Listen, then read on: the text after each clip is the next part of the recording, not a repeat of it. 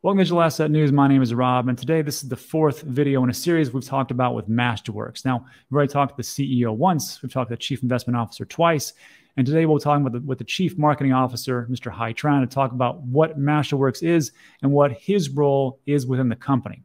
We're also going to ask some questions about how can we verify that the art pieces that are being bought, where are they stored?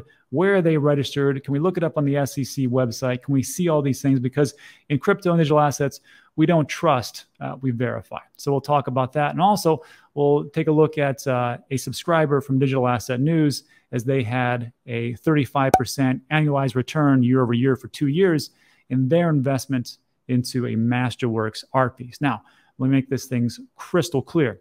Does that mean that you will get 35% annualized returns? No, that does not. The crypto that I talk about on this channel, does that mean that you will make outstanding returns? No, it does not. Every single investment that you do carries a certain amount of risk, so you must be aware of that. But me personally, I like to diversify a little bit. I like to put things into cash, into real estate, into crypto, into Masterworks, and all different things in between, also my businesses. So you can do whatever you want to do. This is not financial advice. I'm not your dad. Go from there. And lastly, I want to say this. Masterworks is a sponsor on this channel. However, I actually invest into Masterworks. I have 2 pieces, a Bass Yacht and a Banksy. So I have skin in the game as well. So if you cannot stand using affiliate links, just go to Masterworks, to their website, and check them out. And you can do all those things without the affiliate links, but it's up to you. So without further ado, let's talk to Mr. Tran. So first of all, as we know, this is not a short-term play. This is fractionalized shares of art. But how does marketing, and which is your specialty, how do you guys get this message out to the average investor out there that this is a very long-term play? And we're talking about 2, 5, 7 years. The next one is, in this current bear market, which we're going through right now, who is Masterworks for, and is there a bear bull market for art? And lastly, we'll talk about storage. How can we verify this? We've got a big issue here in crypto and digital assets about proof of reserves. So I just want to know, like, how can we verify these things? Because we'd like to not trust, but verify. So first things first, how do you convey that message? Yeah, I'd say, what we do that's like a lot different than almost every other investing platform is I think our kind of requirements for understanding what the investment is much more stringent. So we have a very we have a full financial advisor team, right? So like unlike a lot of other platforms that try to verify if this investment is suitable for you on the site, we actually do it over the phone. And obviously with what's been happening in financial markets and frankly just kind of fines on both SEC and FINRA side among some of the bigger players in this space, like as a kind of a small startup, like it's really important for us to just protect that part of our business. So Sure. I want to kind of give you an example and just show you a little bit of what our suitability process is. So for every investor that signs up, and today we happen to have 1,600, I'll just go into one of these users. So we're required to ask them a series of questions, just to again, understand if the investment is right for them. And if it's not, we go separate ways, and no harm, no foul either. So one of the things we ask is, what's your basic investing knowledge? And it could be anything from novice to experienced to advanced. Obviously, if you're more advanced or experienced, that gives you a higher risk tolerance. We ask you, and this is probably one of the most important questions, do you understand that the objective of investments is long-term capital appreciation, and the investment horizon is 3 to 10 years with some liquidity from secondary markets? And if you say no from this question, unfortunately, we'll have to just end the phone call right there. That will be something that would not be suitable for you. So that's really important for us to just make sure that, people don't want to charge back, they change their mind, and if Sure. life kind of needs, if they need the funds in life, that they're able to get that back. And then based off of kind of other answers that they have about how much do they have to invest in liquid their portfolio, how much they're making in income, we give them a max recommendation. So in most cases, this number here, in this case for this user, is 15% of their overall portfolio. And this is like more on the high end because they're more of an experienced investor. They could be younger and they could have higher net income. And Right. so 15,000, that could translate into $1,000 per painting. They may invest in 15 paintings over the life of their time with Masterworks. And that's generally kind of how we see investors like adopt and use the platform as well. But generally this guidance is meant to be what we tell folks is around 5 to 15% of their overall portfolio. And with that understanding that you should be prepared to hold this for 3 to 10 years. You can trade on the secondary market, and we built a lot of support for that, but definitely it's not the first option there. Gotcha. So this would, so we're talking about these types of things, and of course, it is a long-term play. I have invested myself. I have a Banksy and a Basquiat, but the question always is, well, how long are we talking about? And we had Alan Sokolitsky, Chief Financial Officer, on. He talks about, look, if you're not comfortable with 3, 5, and 7 years for a long-term play, then this is not for you. And it makes a lot of sense. And the next question we had, which was, well, how are we looking as far as like the returns?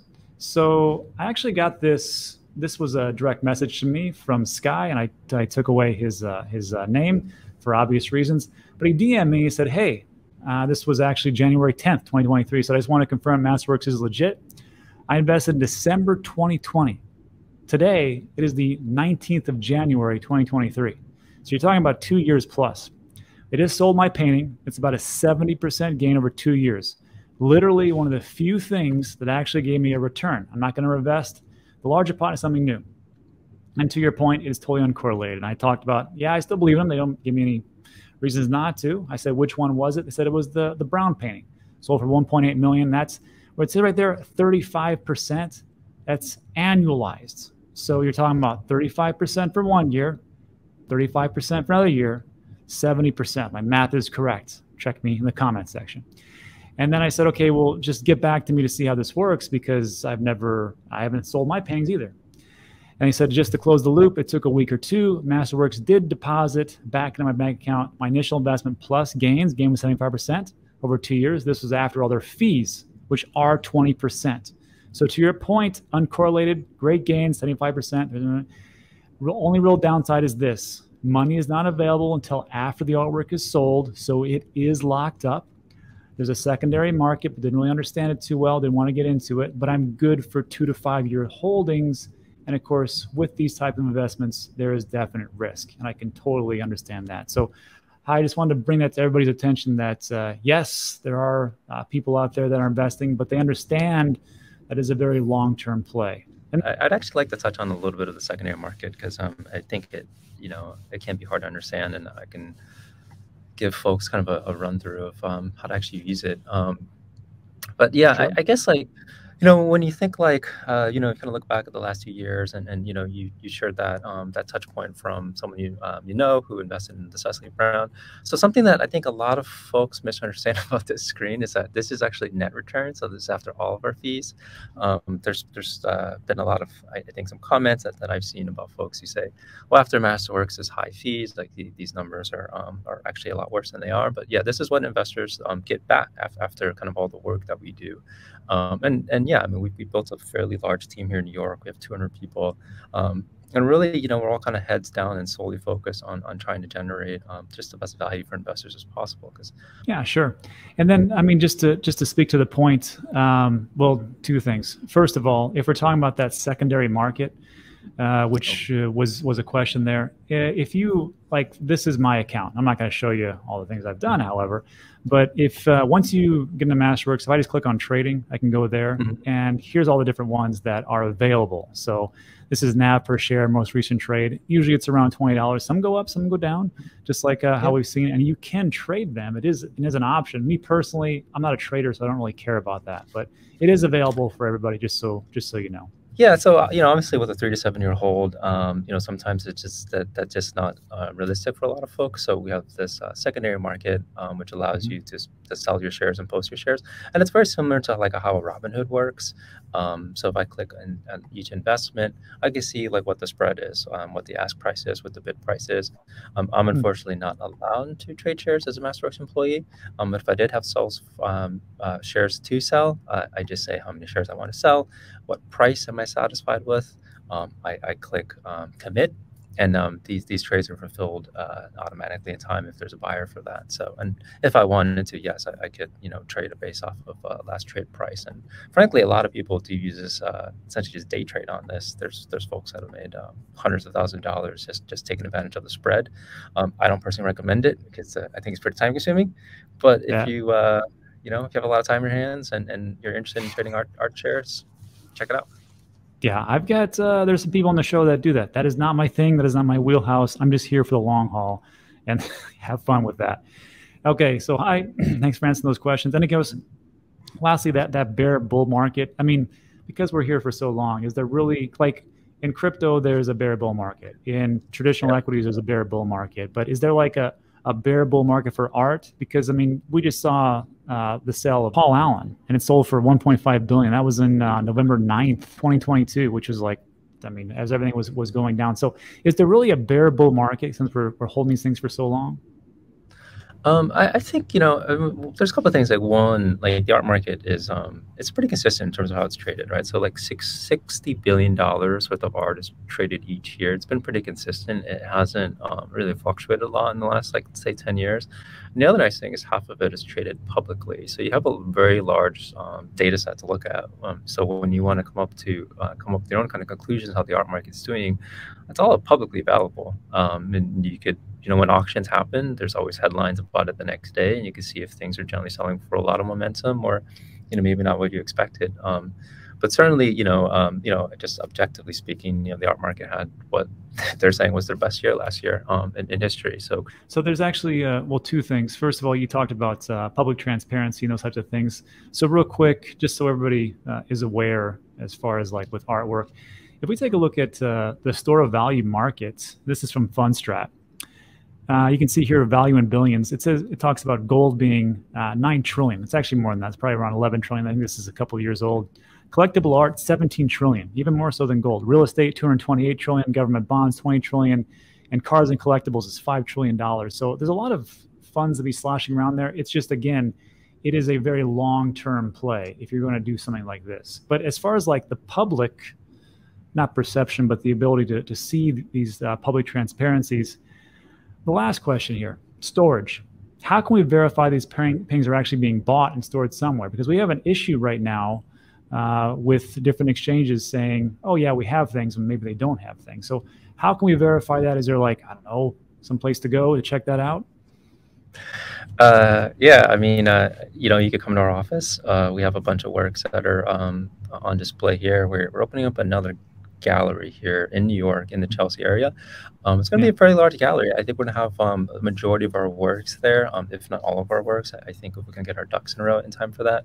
But let me also just I can share my screen a little bit. I mean, one of the nice things I think about our business and what I think is both kind of challenging and fun at the same time is, you know, we are completely, everything we do is public, right? So we are not only required to be fully transparent, but also I think we try to make it as part of our kind of mission or SOP here, just be as transparent as possible with folks. So you could look up any painting that we've done. So I've searched for Masterworks 01, just happens to be our first painting.